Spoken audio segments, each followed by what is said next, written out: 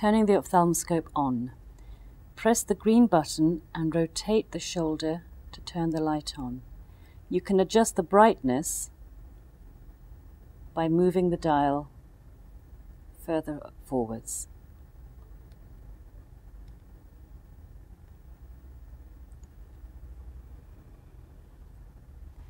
There is a switch at the back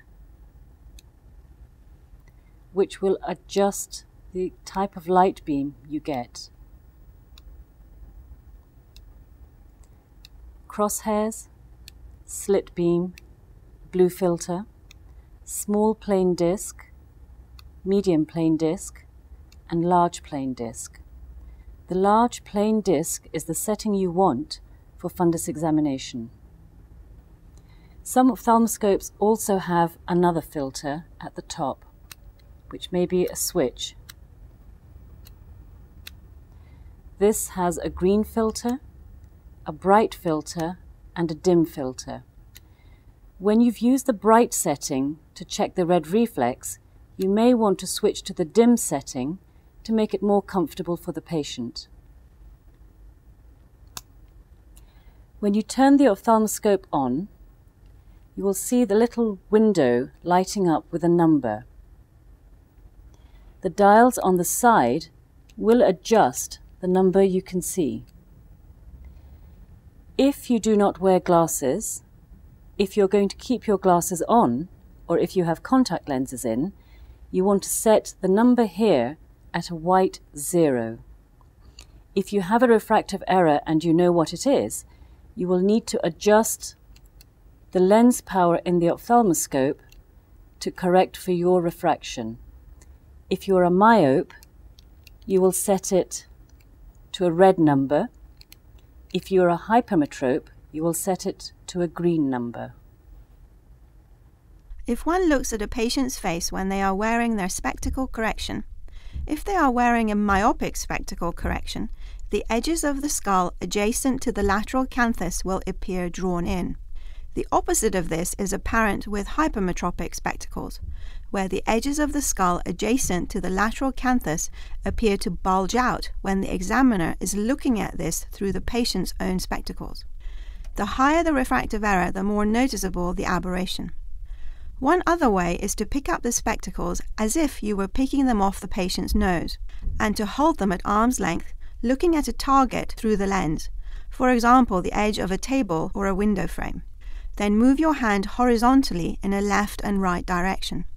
If the image seen through the spectacles moves in the same direction as the hand movement, then the spectacle lens is a myopic lens.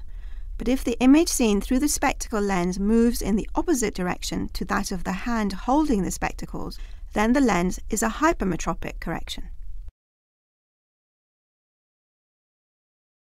Hello, I'm Andrea. Introduce yourself to the patient and explain what you're about to do. For example, mention that you will shine a bright light into their eye. You may need to rest your hand lightly on the cheek or brow. You will need to move in very close to them for the examination.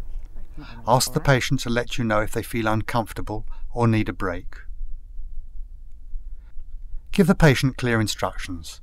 Please look into the distance at that wall, at that clock on the wall.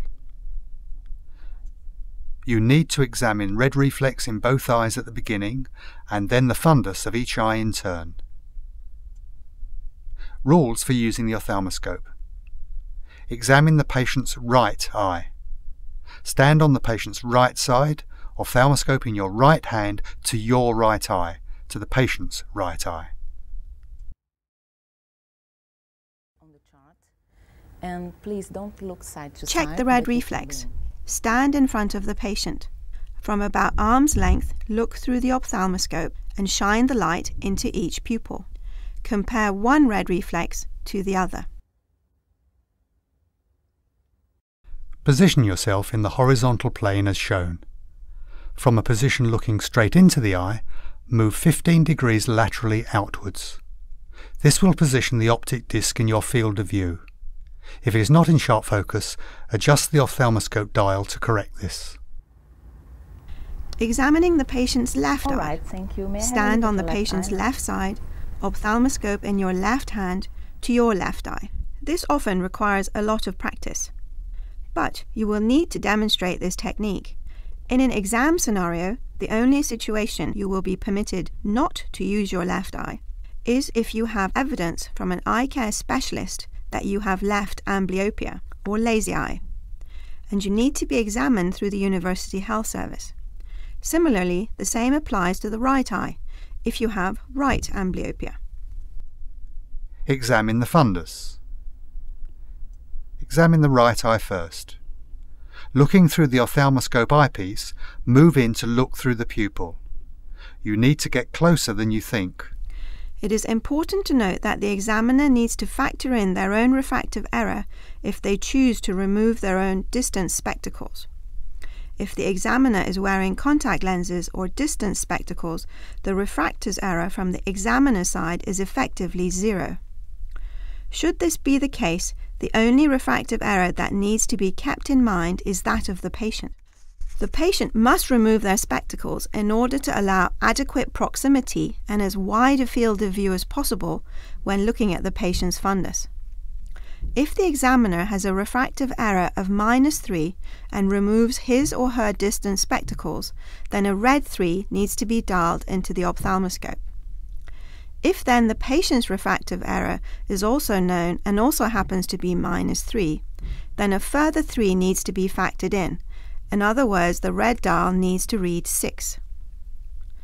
The cumulative refractive error of examiner plus patient must be cancelled out by the appropriate lens in the ophthalmoscope for the system to be in focus. It is often the case that the patient is unaware of the strength of their spectacles. This is where it is important to get one's position right so that despite the fact that the image is blurred, if the examiner is in the right position at 15 degrees to the nose on the horizontal plane, then the view is bound to be that of the optic nerve, however blurred this may be. In this correct position, the ophthalmoscope dial is then rotated until the image becomes focused. Stability is important because instability further adds to the difficulties of focusing the ophthalmoscope. The left thumb is usually resting on the patient's brow, but may be needed to lift the upper lid to allow viewing through more of the pupil. The right hand holding the ophthalmoscope is resting on the patient's cheek. Find a blood vessel and follow it. All blood vessels lead to the optic disc. If you have followed it and not found the disc, go back in the other direction. Find the optic disc. This is nasal. Once you have found the optic disc, you need to describe 3 things about the disc. The 3 C's: cup, colour, contour. Then examine along the arcades and macula. The area temporal to the disc is the macula. At the centre of the macula is the fovea. Describe what you see. Common clinical signs would include cotton wool spots. These are pale, whitish, poorly demarcated, fluffy lesions.